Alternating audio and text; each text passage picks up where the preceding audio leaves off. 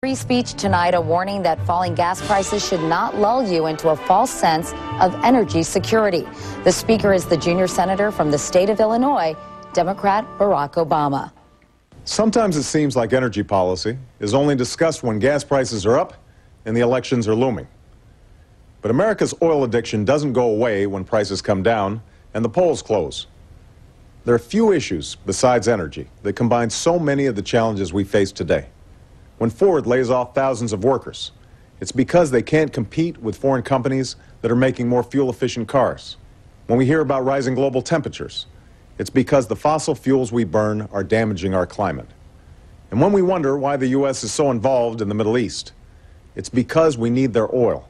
We don't have to settle for this future. We should replace more of the oil we use with alternative fuels, like ethanol. And we can even make a deal with our auto companies. If they make more fuel-efficient cars, the government will help them pay their retiree health care costs. The point is, the ideas on energy are out there, but we need the leadership to make it happen. And now's the time to make your voice heard, not only this November, but in all of the days that follow. Illinois Junior Senator Barack Obama.